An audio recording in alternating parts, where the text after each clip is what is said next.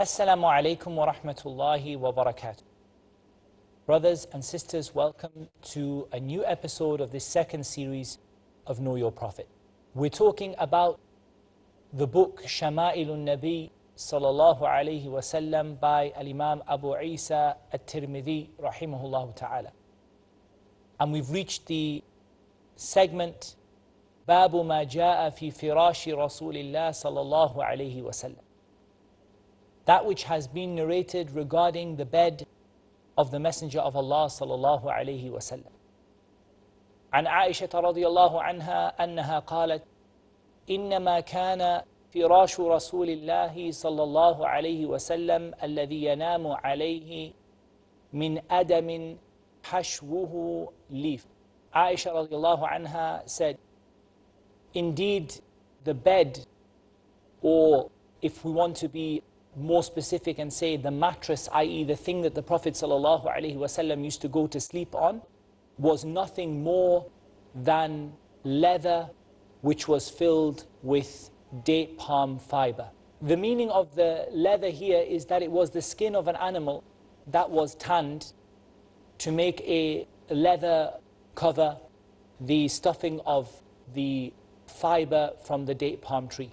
And this Al-Imam At-Tirmidhi mentions in an area where it is between various topics, including the tawadu' of the Messenger of Allah sallallahu alaihi wasallam, the humility and the humbleness of the Messenger of Allah sallallahu alaihi wasallam. And it seems that the reason for this, and Allah Azza wa Jal knows best, is that the information about the bedding of the Messenger of Allah sallallahu alaihi wasallam is also an indication of his humility and his humbleness. In some of the less authentic narrations, it is mentioned that the Prophet ﷺ disliked to have a comfortable bed, because having a bed that was too comfortable would prevent him from getting up for the night prayer. And the narration that Imam At-Tirmidhi mentions in this regard is not authentic. However, there's no doubt that having a bed made from such rough material and having a bed that is made in such a way, there's no doubt that this leads to a person being able to get up for the night prayer and being able to detach themselves from sleeping too much. Having said that, there's nothing wrong with having a comfortable bed. And in all of this, we have to strike a middle balance. There's nothing wrong with having a comfortable bed, nor is it haram to have a comfortable bed. However, if you fear that your bed is preventing you from some of the voluntary deeds, then it is better for you to restrict yourself in that way to something of a medium nature in order for you to be able to wake up for the prayer. However, if your bed is not stopping you from waking up for the prayer, then there is no problem in keeping it. And in any case, we're talking about a voluntary deed rather than... Also, we should mention that it's not from the sunnah to live a deliberately poor life in which you restrict yourself from wearing the halal and sleeping upon the halal, such as deliberately wearing woolen clothes instead of cotton and sleeping upon palm fibers and such, in order simply to make life uncomfortable for yourself. This is not from the sunnah. Rather, each person is according to their means, and if a person chooses something slightly less comfortable in order to make it easy for them to wake up for the prayer, then there's no harm in this. But some people came along and they took this to an extreme. So they forbade themselves what Allah made halal for them. And they wore woolen clothes and they refused to take the luxuries of this world in any way, shape or form. And they prevented themselves from things which Allah Azza wa Jal made permissible for them. So this is not part of the sunnah, and you should not understand from this hadith that it is from the sunnah to live a life of deliberate poverty. The Prophet ﷺ never once asked Allah Azza wa Jal for poverty. Rather, he asked Allah Azza wa Jal for what is equivalent to the minimum that is needed to suffice a person. And there's a difference between living a simple life and choosing to live in poverty. Choosing to live in poverty is not a part of the sunnah, because it can involve problems, it can involve and lead to haram such as debt, such as begging, and so on and so forth. And it's not from the example of the Prophet ﷺ.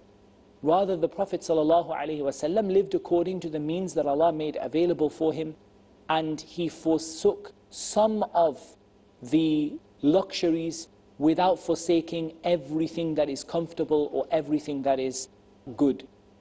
So for example, we find he did not forsake perfume, nor did he forsake wearing clothes that were comfortable or clothes that were beautiful. He did not forsake wearing these things or doing these things. However, his bed was made from leather which was filled with palm fiber, and this was of such a nature that he would be able to get up for the prayer. And so we should understand what the limits are in this regard, and that we don't go too far into the area where we make things deliberately difficult for ourselves for no reason, nor do we go to such an extent of extravagance and luxury that we fall into the haram, which Allah Azza wa Jal mentioned in the Quran, that indeed those people who spend wastefully are the brothers of the shayateen. So we should try not to be from them, but rather to be in the middle. باب ما جاء في تواضع رسول الله صلى الله عليه وسلم. That which is narrated regarding the humility and the humbleness of the Prophet صلى الله عليه وسلم. التواضع, humility or humbleness, is a quality that is universally praised in Islam. Being humble and having humility shows a person's awareness of Allah Azza wa Jal, and it shows their submission to Allah subhanahu wa ta'ala. That regardless of whatever station or status a person reaches in this life, they will be no more than a slave of Allah Azza wa Jal. And so they recognize their position and they submit to Allah, and that submission that they have towards Allah leads to a humility and a humbleness in their character. The more a person submits to Allah, the more humble and the more humility they have in their life and in their character. And the most humble of all of the people was the Messenger of Allah sallallahu alayhi wa sallam. عن عمر ابن الخطاب رضي الله تعالى عنه أنه قال قال رسول الله صلى الله عليه وسلم لا تطروني كما أطرت النصارى ابن مريم إنما أنا عبد فقولوا عبد الله ورسوله. Umar ibn al-Khattab radiyallahu ta'ala anhu narrated that the Messenger of Allah sallallahu alayhi wasallam said, do not go to extremes in praise of me as the Christians went to extremes in praising Ibn Maryam. Do not go to extremes with regard to me like the Christians went to extremes with regard to the praise of Isa ibn Maryam alayhi salam. Innama ana abd. I am nothing more than a servant of Allah. So say the servant of Allah and His Messenger sallallahu alaihi wasallam. This is an indication of not only the humility of the Prophet sallallahu alaihi wasallam, but his extreme keenness to preserve Tawheed and to call to Tawheed and to prevent anything which might lead to shirk, being made with Allah subhanahu wa ta'ala, a partner being made with Allah Azza wa Jal. And so he forbade people from excessive praise, even if this praise in itself may well be justified. And this concept here, al-itra, it means to go to an excess in praise. And there's certainly a fine boundary between what is allowed and what is considered to be an excess. And the further a person goes into that excess, the more likely it is that they may attribute to the Prophet ﷺ something that is only for Allah Azza wa Jal. So it is narrated, for example, that the companions at a certain time, there was a group or there were some people who used to say, Ma sha Allahu wa shi'ta, whatever Allah wills and you will. They did not intend by this that he had a will that would overcome the will of Allah, but only to praise him and to raise his status. And the Prophet ﷺ said to them, have you made me a partner with Allah? Say what Allah alone wills. And it is also narrated that some people said, with us is a prophet who knows what will happen tomorrow. And the Prophet ﷺ rejected this and forbade the people from making these kinds of statements. So these sorts of statements that people make intending to praise the Prophet ﷺ, but in fact going to an exaggeration and an extreme in doing so, then this is absolutely forbidden in Islam. And this is something, brothers and sisters, that I'm sure you're well aware of, that there has been poetry written about the Prophet ﷺ, like the famous poem Al-Burda and others, that contain shirk, they contain making a partner with Allah Azza wa Jal, when it may be that the author only intended to praise the Prophet ﷺ, and yet he may praise him in such a way that leads him to make a partner with Allah Azza wa Jal. So we must be extremely cautious when it comes to praise of the Prophet ﷺ, when it comes to speaking about him, that we put him exactly in the place that Allah Azza wa Jal put him, not more than that and not less than that. Again, taking that middle path, not taking anything away from his status or his rights sallallahu alaihi wasallam, nor giving him any of the attributes of Allah subhanahu wa ta'ala, and closing all the doors that may lead to that. We'll be back after the break with more ahadith about the humility of the Messenger of Allah sallallahu alaihi wasallam. And until then, assalamu alaikum wa rahmatullahi wa barakatuh.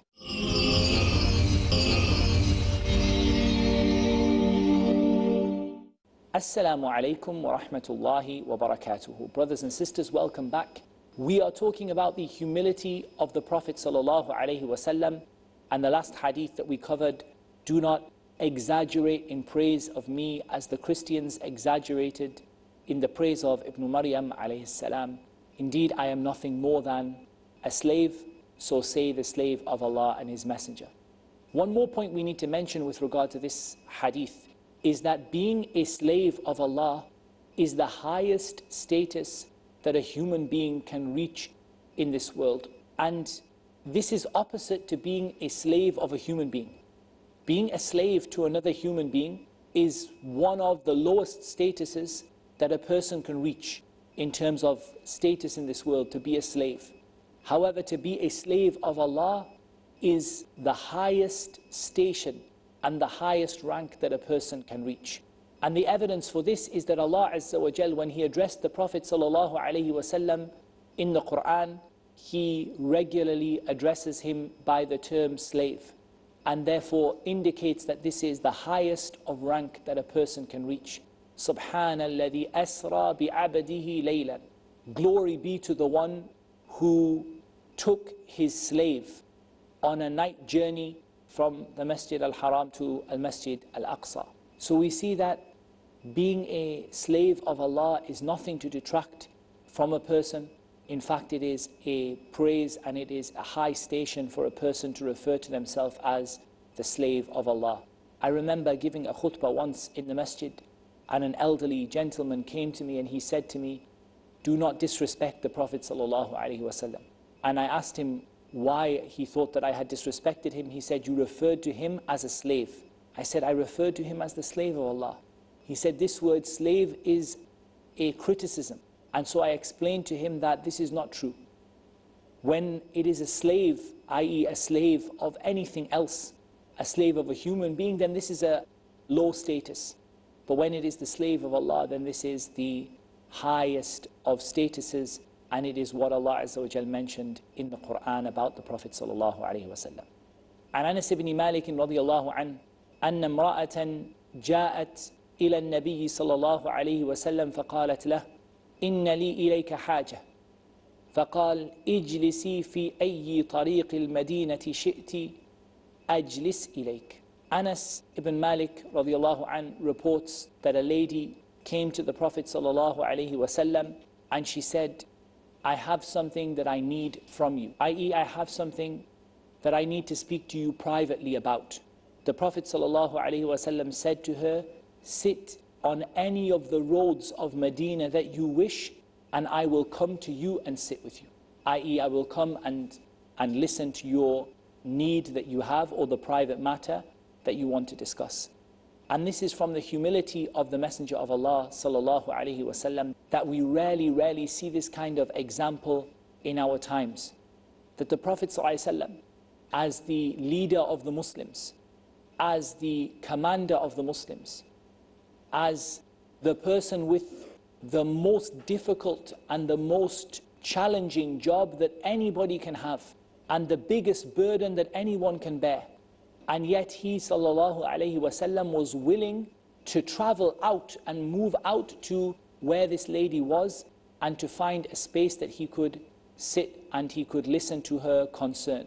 And this is an example of his humility sallallahu alaihi wasallam and his piety, and the fact that he sallallahu alaihi wasallam was not too proud to deal with the concerns of a lady or someone who maybe doesn't have the same status in the society, not a chieftain or not a ruler, that he would go out to them, but an ordinary person from the people of Medina. And we see this again and again in the life of the Prophet sallallahu alaihi wasallam. His concern for every individual, for every person, regardless of whether they were a person of status or a person of no status, male or female, whether they were old or whether they were young. We saw the Prophet ﷺ's attention to a little child, the young half-brother of Anas ibn Malik radiallahu anhu. So we see, subhanallah, this humility and this attention that the Prophet ﷺ gave, and that he was not too proud to go out to a person and to sit where they needed him to sit, or to be where they needed him to be, in order to deal with their queries or their private concerns. عن أنس بن مالك رضي الله تعالى عنه أنه قال: كان النبي صلى الله عليه وسلم يدعى إلى خبز الشعير والإهالة السانخة فيجيب: ولقد كان له درع عند يهودي فما وجد ما يفكها حتى مات. The Messenger of Allah sallallahu alaihi wasallam would accept an invitation where the only food that was served was bread made from barley and stale fat which was a few days old. The Prophet sallallahu alaihi wasallam had pawned a piece of his armor to a Jewish person living in Medina, and until the end of his life, Rasulullah sallallahu alaihi wasallam did not find enough money with which he could reclaim that armor that he had pawned in order to benefit the Muslims. This contains two elements of the humility of the Prophet sallallahu alaihi wasallam. The first is that he sallallahu alaihi wasallam would accept the invitation of the poor. He would not be a person who would only accept the invitation of the rich. And from the most poor of people, the only thing that they could offer to the Prophet sallallahu alaihi wasallam for food would be bread made of barley. And we discussed this bread as being the bread of the Prophet sallallahu alaihi wasallam. It was not from fine white flour, it was not sieved, it still had the husks of the barley in it. They would simply blow on it in order to remove the worst of the lumps. And otherwise it was bread with pieces in it, it was bread made of barley. And that he sallallahu alaihi wasallam, when he was invited to a person who could only provide him bread and some old, like fatty substance, instead of some new butter or some new cheese or something like that, it was simply old stale fat, that he sallallahu alaihi wasallam would accept this invitation. And that he sallallahu alaihi wasallam, in the second point that Anas made, took a debt on for the sake of the ummah. He did not take any debt to serve his own personal needs, but in order to purchase something for the needs of the Muslims. And he sallallahu alaihi wasallam, in order to do this, had to pawn a part of his armor. And this means that he gave the armor in as a guarantee, what we would call now a secured loan, whereby he would take some money and in return he would give something to secure that loan, so that if he could not pay it back, they would simply take the object that he had given and they would sell it in order to reclaim the money that was due for the loan. This is what we would call in these days a secured loan. And the Prophet ﷺ did this, and until he died, he could not find enough money to take back that thing which was in his possession, that was his, and he died leaving that object to be sold by the Jewish person in Medina. He did not have enough money even to be able to release that object and take it back into his own possession, sallallahu alayhi wasallam. وعنه رضي الله عنه أنه قال: حج رسول الله صلى الله عليه وسلم على رحل رث وعليه قطيفة لا تساوي 4 دراهم قال: اللهم اجعله حجا لا رياء فيه ولا سمعة. Anas radiallahu anhu narrated, the Messenger of Allah sallallahu alayhi wasallam performed Hajj on an old saddle, i.e. the saddle that he was sitting upon was old and worn. It was not a new comfortable saddle, it was an old and worn saddle. And upon it, or upon him, was a piece of cloth that did not even equal 4 dirhams. He said, "O Allah, make it a Hajj which contains no showing off, either for people to see or for people to hear." Subhanallah. Look at the humility of the Prophet sallallahu alaihi wasallam. And in these days, subhanallah, the people travel in expensive cars and motorcades. A person who is much less in status than the Prophet sallallahu alaihi wasallam, and much less in terms of power and in terms of command than the Prophet sallallahu alaihi wasallam, and yet they ride with motorcades and with people around them on every side and in expensive vehicles. And our Messenger sallallahu alaihi wasallam went to Hajj upon an old saddle that was old and worn, and upon it, or upon him, either upon the saddle, i.e. for comfort, or upon him, i.e. what he was wearing, was a piece of cloth that did not even equal 4 dirham in value. And he sallallahu alaihi wasallam said, "O Allah, make it a Hajj in which there is no riya or sum'ah." Riya is showing off so that you can be seen, and sum'ah is showing off so that you can be heard of. وفي رواية كنا نرى ثمنها 4 دراهم فلما استوت به راحلته قال لبيك بحجة لا سمعة فيها ولا رياء. And in another wording, we considered its value to be no more than 4 dirhams. And when the Prophet sallallahu alaihi wasallam, his riding beast had stood up, i.e. he was ready to set off, he said, لبيك بحجة لا سمعة فيها ولا رياء. O Allah, I answer your call with a Hajj in which there will be no showing off to be heard or to be seen. Insha'Allah ta'ala, in the next episode, we're going to continue with the discussion of the humility of the Messenger of Allah sallallahu alaihi wasallam and the chapters that follow. So please do join us then. And that's all we have time for in this episode. Until next time, I leave you in the care of Allah. Wassalamu alaikum wa rahmatullahi wa barakatuh.